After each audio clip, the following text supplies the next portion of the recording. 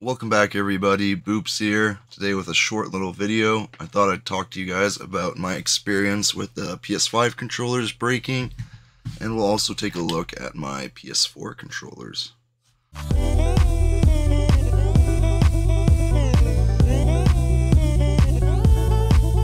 So these are my two main PS5 controllers that I don't really use anymore. They're kind of extra controllers right now. One of them came with the console and the other one I bought separately. Pretty good luck with these controllers in terms of them dying or being damaged.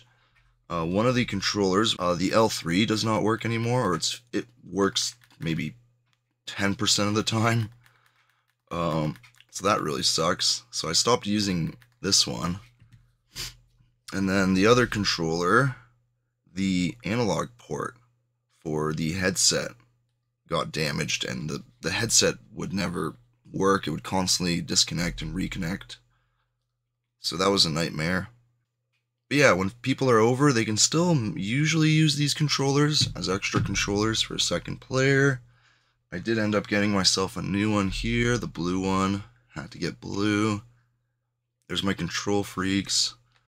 I can't play without control freaks. I always get new control freaks once these go out, and you can see this one's pretty bad. You can just kind of rotate it often and just get like a new portion of it, but yeah, gotta get a new one soon. So yeah, I think in general I've got pretty lucky with the PS5 controllers. These two are still working condition, I would say. And then this one is the new one that still works perfectly fine. Real quick, we can take a look at my PS4 controllers. I think in general, I went through 6 PS4 controllers over its lifetime. Here's just the basic, PS4 controller. What I have attached is, let me find the name. Okay. It's called the Strike Pack Dominator FPS, or Strike Pack FPS Dominator. And it's essentially paddles.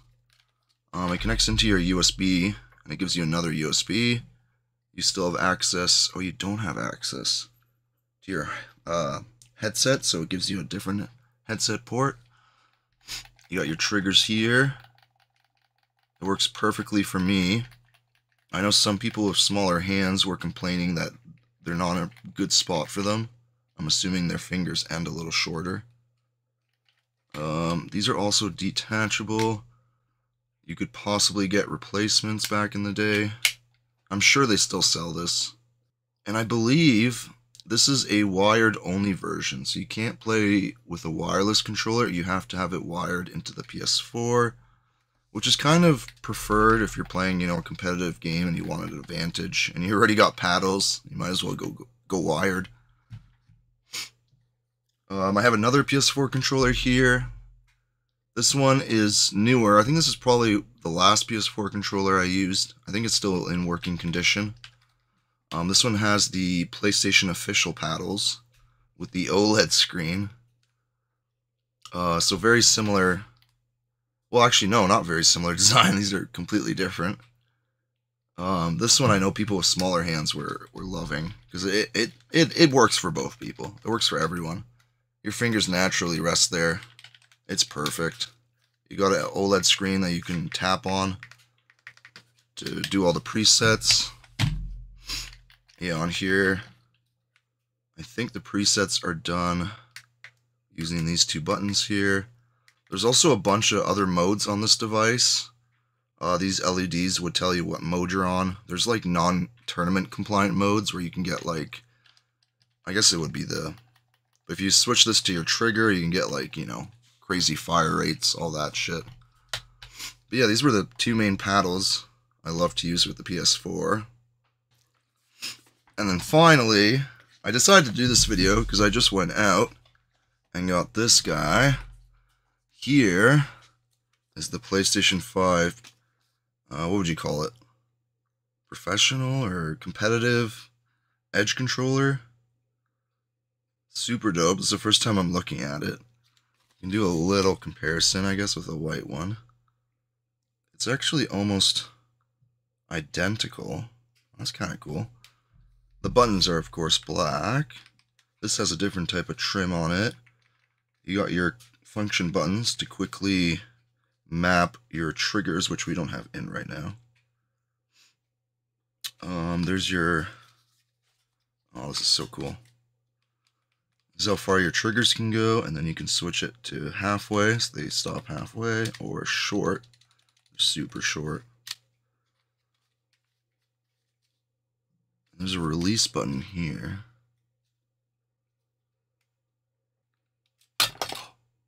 Wow, that's a lot easier than I thought it would be.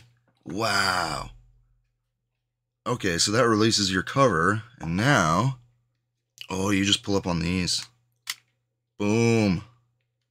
Oh, and it slides. Yeah. Look at that. That is so trippy. I'm now holding the analog stick component.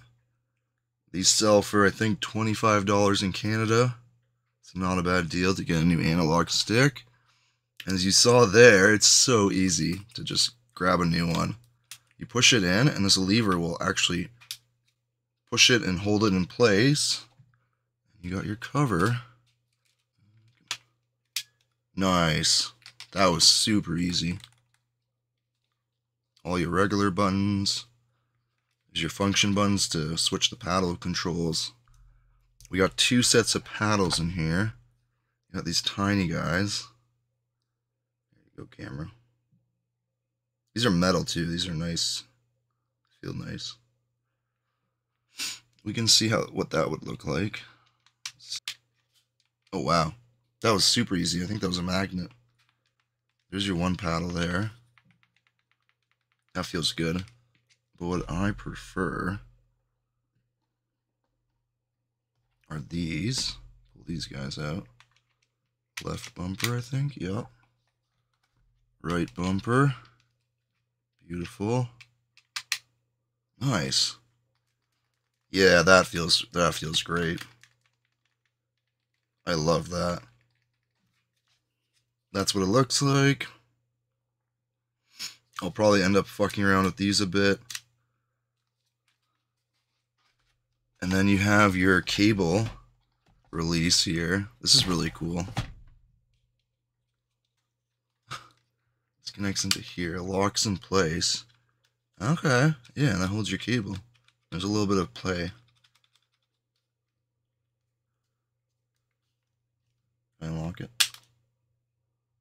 I break it. And then finally, you get different analog sticks here, which are super dope. If you don't want to buy, come on camera. If you don't want to buy, you know, control freaks, you already have a bunch of options here. Throw these guys on. I'll have to get more sets of these. That's perfect. They fit just like on the PS5 controller. We got our paddles. And then I will most likely play wired because I sit really close to the PS5, and why not? So we got a super nice cable here. Maybe I'll use my own cable to start off with and save this one. But this is super dope. I'm assuming it's going to be difficult to close with these on.